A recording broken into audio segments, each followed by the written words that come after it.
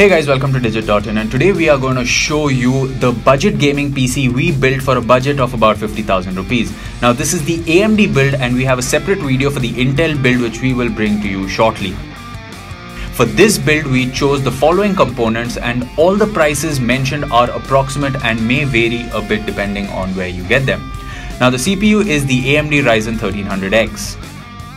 The motherboard is the Asus Prime B350 MA. For the GPU, we went with the Asus PH GTX 1050 Ti, the 4GB version. The RAM we have is the Kingston HyperX Fury DDR4 kit 8GB, which is at 2133 MHz. For storage, we went with a Western Digital Blue 1TB hard drive because you need all that space to store your games. The PSU is the Cooler Master Watt Lite 500. The cabinet is the Corsair Carbide Spec 4. Now this brings our total budget to about 45,500 rupees. We presume you have a monitor, keyboard and mouse and a copy of Windows. However, if you don't, then we recommend the following. The Logitech Mk 120 keyboard and mouse combo is pretty good for the price. If you want a monitor, you can take a look at the BenQ GW2470H. And a copy of Windows 10 Home should cost you about 7,000 to 8,000 rupees depending on where you get it from.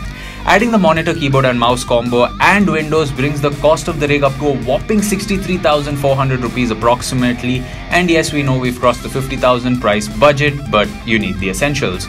Remember, you can get some of the components cheaper if you know where to look. Also, if you are in a place like Delhi, for example, buying all the components from a vendor at Nehru Place can get you a pretty good discount. So now that you know the price of the components, let's get building.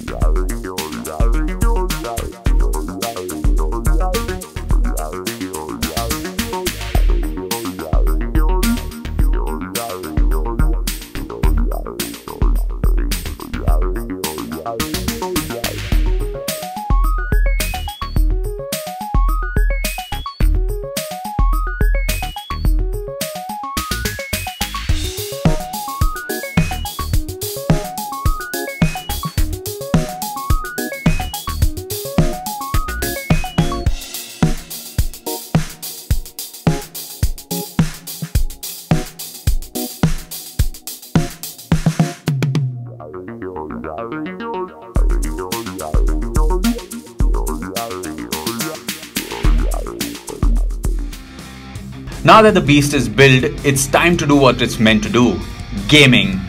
So we played Doom at 1080p resolution and the game ran at an average frame rate of about 80 frames per second on ultra settings, which is pretty good. Next up we have Battlefield 1, which also ran on ultra settings with HDR10 and DirectX 12 enabled. The game ran at about 60 frames per second and we are happy with the performance. Last but not least, we played Metro Last Light. To achieve the best performance, we played the game on very high settings and achieved an average frame rate of about 70 frames per second. Now remember, Metro Last Light is known for bringing graphic cards to their knees, and we felt the stress here as well. Despite being a 5-year-old game, it puts up a fight against our rig. So to conclude, we'd like to say that all the latest games can be played on 1080p on very high or ultra settings and give you a satisfying experience. You can reduce the graphical quality in favor of frame rate, but we think as long as the game can maintain 60 FPS, it's more than enough.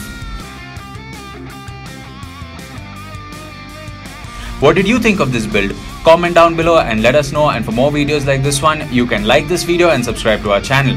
We are building one more PC powered by an Intel processor and will bring that to you really soon. Thanks for watching and goodbye.